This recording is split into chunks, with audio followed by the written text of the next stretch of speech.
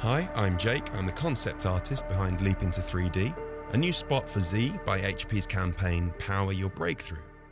I'd like to show you some of the creative work that went on behind the scenes and give you a breakdown of the first two shots.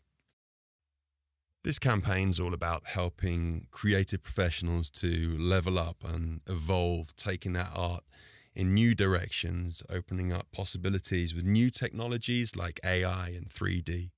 The brief for this spot was to show a creative evolution through the metaphor of a tree. This tree is going to start out as a seed of an idea in a sketchbook, and as it grows, it mirrors the artist's own creative growth and expanding skill set as he takes it through 2D software like Photoshop into more advanced software and eventually ending up with a fully rendered CG blossoming tree. And at the end, we pull back to reveal that all of this has been designed, powered, and rendered on Z. So we take nature as our starting point, trying to understand some of the rules so that we can apply that to our art.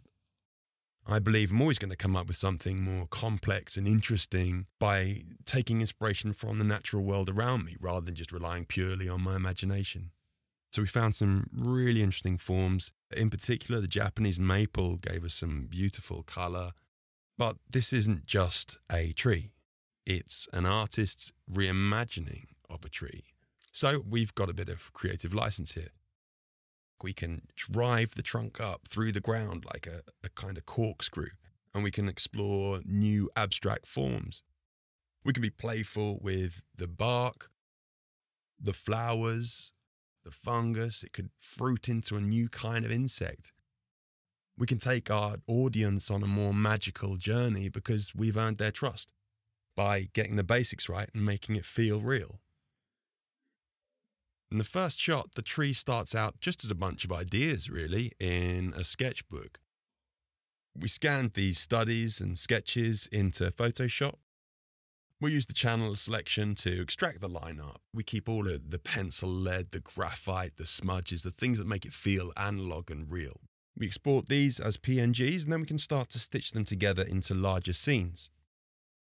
Hopping on over to After Effects, we then lay out these to create the opening sketchbook scene.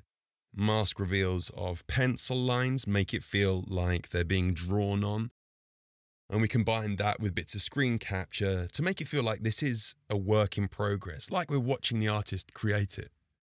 Staggered the sketches in Z space slightly, just to give the sketchbook some depth and add some subtle parallax as we move up the roots into the tree and the branches. The next shot is all about giving this tree weight. We're fleshing it out into something that feels believable. We're overlaying textures, we're working out where our light sources are and how that's going to affect the relationships between space and color. And the trick here is to make something 2D and flat feel like something you could touch.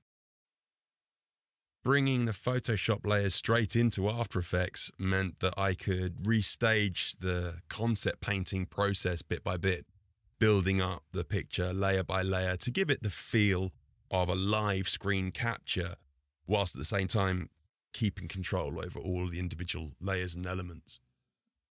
The next shot begins our CG journey, and hopefully all this comes together to create something which feels quite magical, but still is really grounded in reality.